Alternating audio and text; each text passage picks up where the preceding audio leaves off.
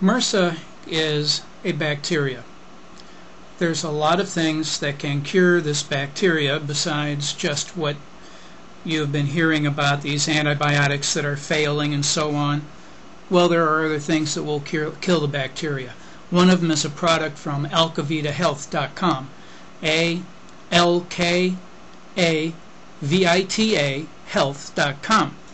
They have in there a number of things, university tested, that will kill the Mrsa virus. You spray it on yourself, you get a cut on your foot, you have athlete's foot, just spray it, you won't get it. If you got it, it'll go away.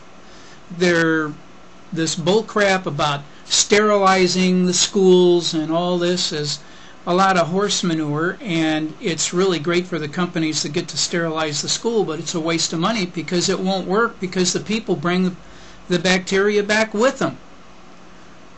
It's just foolish. It's just another example of people not understanding what the disease is.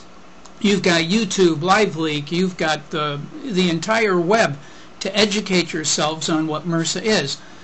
You can get the product, a number of different products, not just alkavitahealth.com, but there are a lot of them out there which will do exactly the same thing. You don't need to live in fear.